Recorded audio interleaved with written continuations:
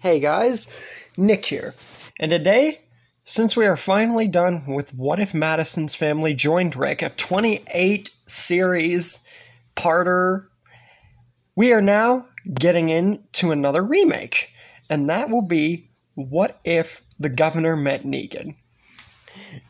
Now, I feel that I could have done this a long time ago, considering the context of it all, but I never really thought there was a need to make a remake, or either that I didn't have time to, because approximately 1 year ago, almost 2 years, this was at the start of my channel, and it has sparked over 7,000 views, 200 likes, and 67 comments, making it one of my most top videos on the channel. And that will probably always be the case unless some crazy video overtakes it, which it probably might.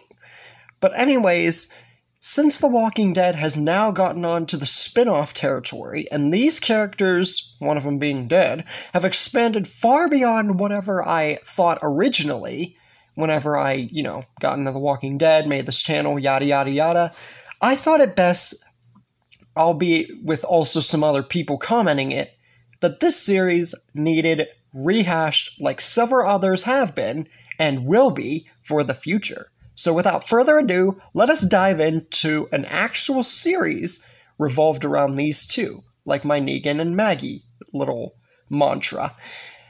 Anyways, let's set the scene. Picture your heads back to the governor killing all of his men, and then going to Woodbury after being left behind, burning it all down, and then being on his own.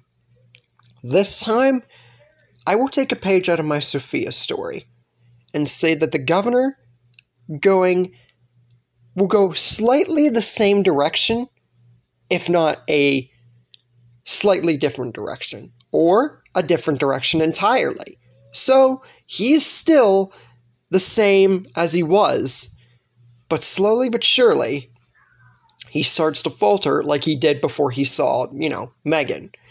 But this time, even though he has gone a different direction, he luckily runs into Negan, or, a savior before Negan, before he actually dies. And this would make the most sense, like Sophia, because even if it were to go a different direction, it's also a what if, and considering the context, Negan, at this time, I feel wouldn't be too far away.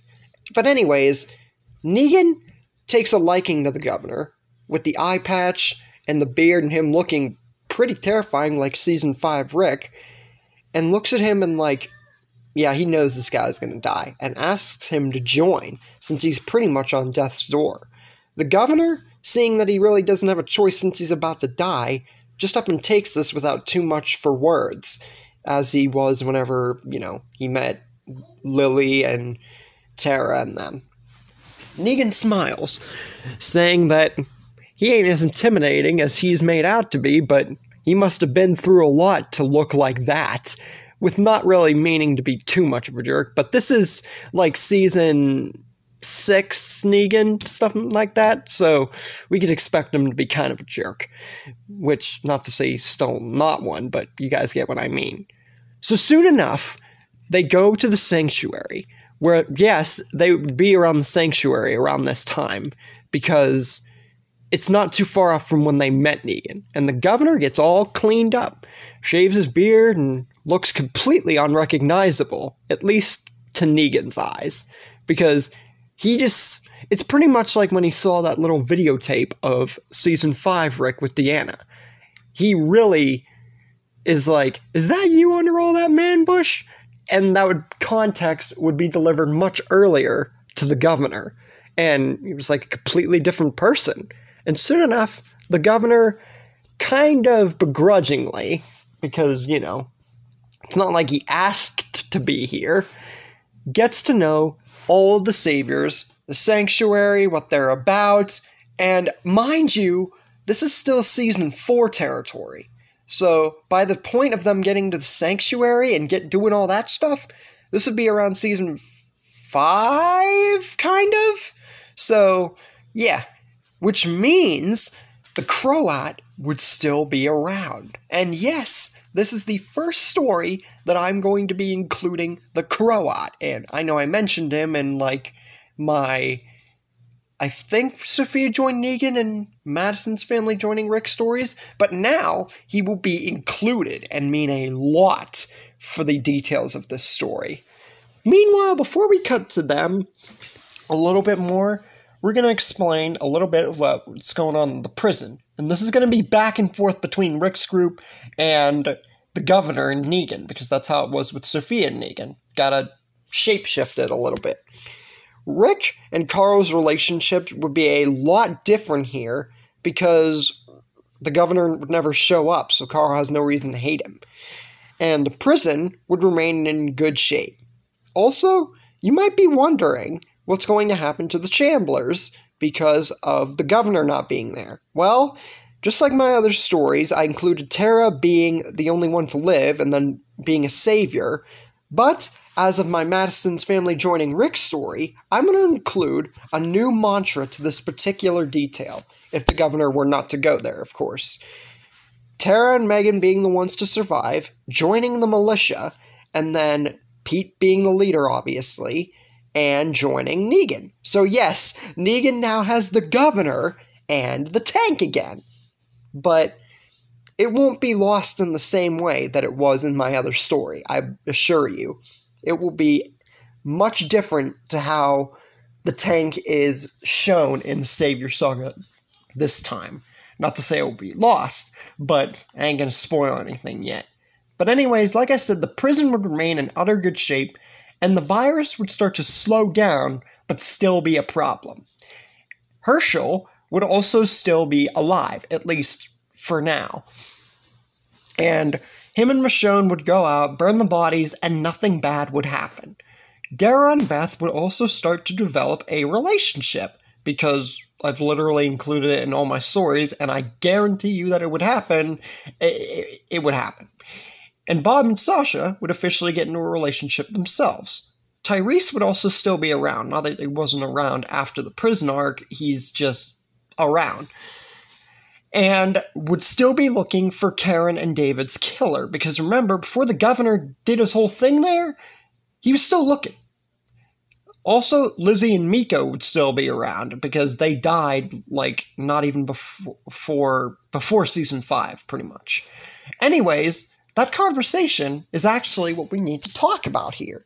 Because of the governor not being here and doing a little tank kaboom and everybody getting ransacked and everything going to crap, basically. This means that the conversation between Rick, Daryl, and Tyrese down in the lower part of the prison would actually come to pass fully, and Tyrese would learn that Carol is the one who killed Karen and David. Not that he didn't learn originally, but this time it would be Rick and Daryl that told him instead of Carol, because remember, Carol is banished. She ain't coming back, because there's no prison fight. She has no need to ever come back with them. And Tyrese would be shocked at this, I'm sure. Much more shocked than whenever he found out from Carol's own lips before Season 5. But I feel that he would eventually come to understand why she did it, and understand that Carol isn't a bad person. He even openly admitted it. But he doesn't mean that he would be happy about it. But he at least, at this point, understands where Rick is coming from. And Daryl, of course, because he was by the side. Also, Lizzie's craziness would soon be discovered, and it would be discovered also that she is the one who had been feeding the walkers rats. And Rick would eventually come to understand how crazy Lizzie is with the walkers and everything, and that she needs to ultimately be taken down. So he offers to do it himself. Not that he wants to kill a child, but it kind of has to happen. But unfortunately, he can't bring himself to do it, like I had him do in small other stories. Not too many of them, but still. Because then, this is a different Rick we're talking about. His mind flashes to when he killed Sophia as a walker, and also Lori and Shane dying. And because this Rick has far more different dynamics than the other Ricks I've covered, well, not too far to some, but close enough, this means that whenever it comes to this, he wouldn't be able or want to do it this way. Especially Season 4 Rick. Daryl just does the job for him, because Daryl, honestly, is one of those characters where he didn't really care about many situations, or if any, unless it came to, like, his family and stuff like that, or, so to speak, family. Mika would be kind of upset about this, but when you really think about it, this was bound to happen. She even openly admitted that her sister was sick, so I feel that she would accept this eventually, like Tyrese accepted the whole Karen and David situation, in the canon storyline, and in this one.